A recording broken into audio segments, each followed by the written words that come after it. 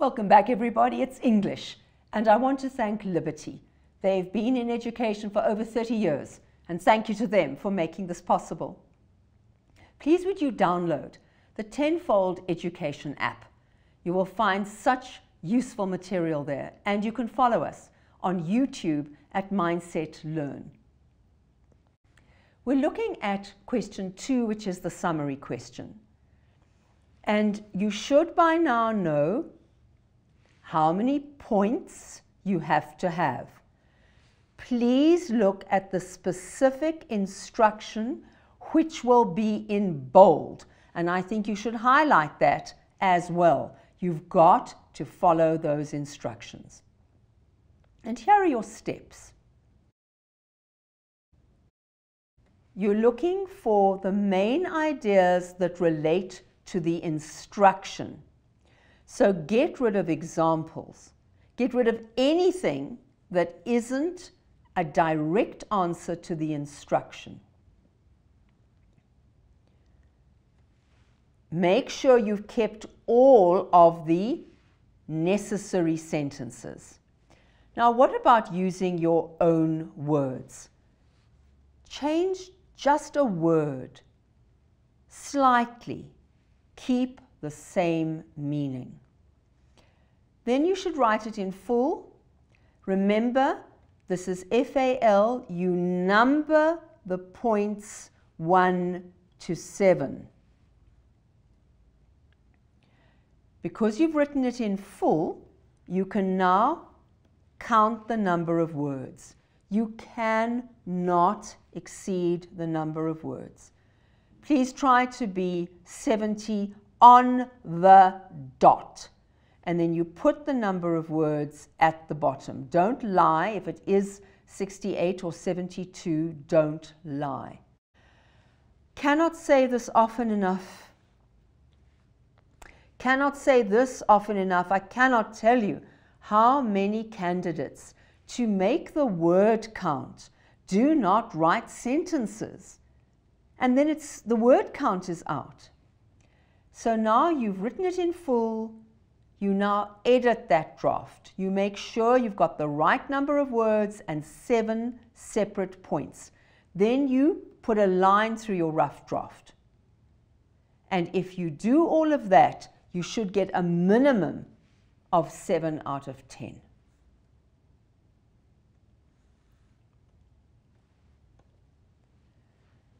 Here are the tips for you to go through in preparation for writing the summary. So you've got to find the sentences that correspond, that link to the question, the focus.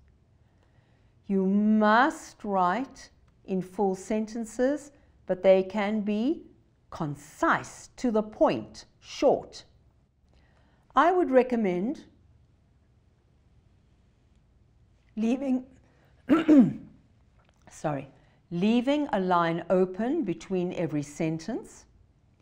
Your own words, remember what we said, change a word a little. So add a word, take a word away, change the word order, use a synonym. That means that you are not quoting directly from the text, and you will get the marks for using your own words. Check. Often the topic says give advice. In other words, it's a command, a request, or an imperative.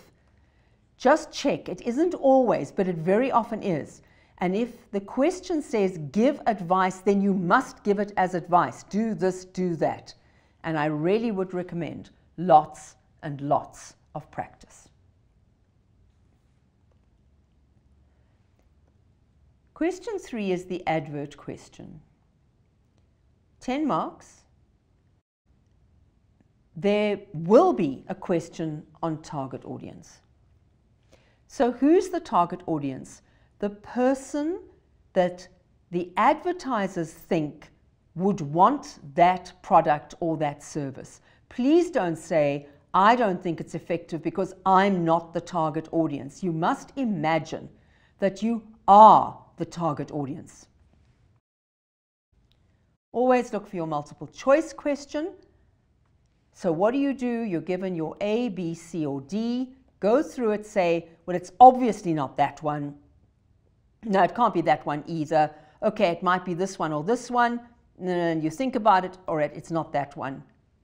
And that's how you get to the right answer. You must know what is a logo and what is a slogan. So revise, logo, and slogan.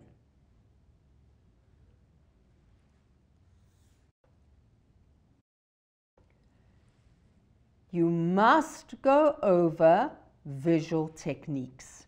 You must know what is a font, what do they mean by the picture, what do they mean by the image, and how does it, the picture, the font, the image, any one of those, emphasize something.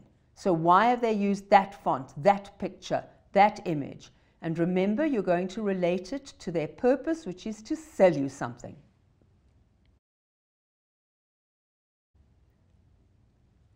When you look at the pictures, the images, look for the feelings that you can see. Always look at contact details. If you are asked, why is there a web address? Why is there a telephone number? This is what you are going to answer.